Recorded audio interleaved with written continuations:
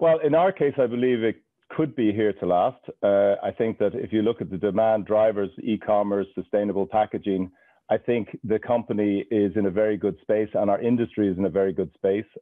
So if you look at those particular drivers, I think it's here to stay. I think if you're better at economics than myself, but I would say that if you look at the stimuluses that are going into the United States and into Europe, and if you look at the opening up of the economies, which hopefully will come following the vaccination program, if it ever gets done, I think that you're going to see strong demand across the world. So I do think it's actually a structural change that will happen for a period of time. How long that lasts for, Steve, I don't know, but it certainly could be a couple of years.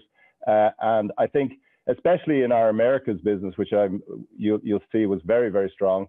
I think that when you see the amount of stimulus that is going into middle income and lower income people, that is generally transferred down to the Latin American regions by money sent to relatives. I think that's going to present us a very strong growth opportunity in that region. Is inflation in your raw materials going to get out of control, Tony?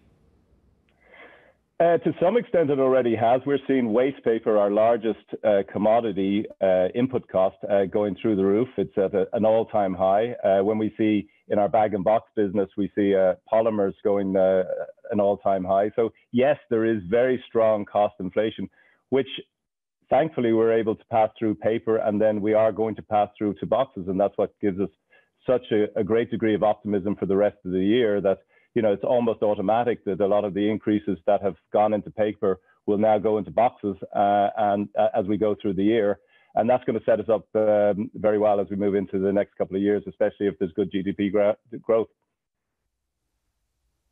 Tony, good morning to you. You don't see any rolling over of this peak demand we've seen around e-commerce because of the pandemic lockdowns. I mean, obviously people are starting to emerge from their shelters now and live life as it used to be lived. They're going back to the stores. Do you think that will have an impact on e-commerce demand and ultimately on your box supply?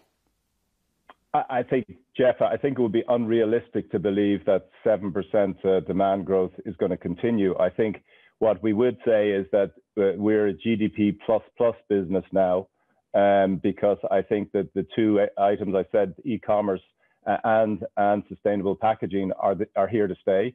I think e-commerce may slow down a little bit, but I think that people have learned to shop differently, and the convenience of e-commerce is there. Our customers are asking us more and more for e-commerce offerings, as well as more and more sustainable packaging offerings. So I think it's here to stay, Jeff. I think it may not be at 7%, but it's certainly going to be at above GDP, more so than in the past.